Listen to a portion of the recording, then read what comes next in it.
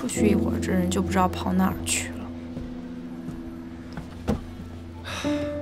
才多会儿没见，就这么想念？瞎说什么呢？我可没有想陆星城。啊，我可没说你想陆星城啊。再说了，那个工作狂，指不定在哪儿研究设计呢。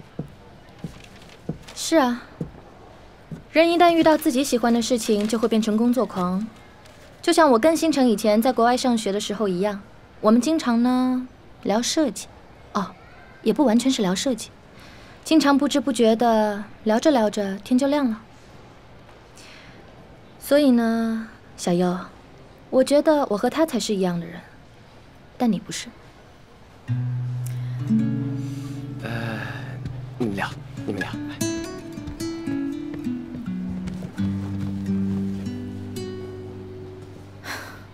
如果你觉得你和他是同一种人，那你们早该在一起了呀。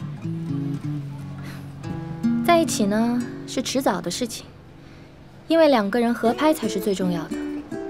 我们两个人之间互相的影响是别人无法取代的。我给你举个小例子吧。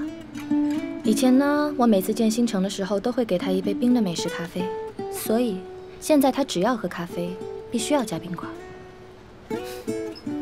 小妖，刚刚帮你去买一些吃的，肚子饿不饿？你要不要喝咖啡？哎，星辰，刚刚江岩说你们俩特别般配，他说你喝咖啡加冰的习惯都是他给养成的。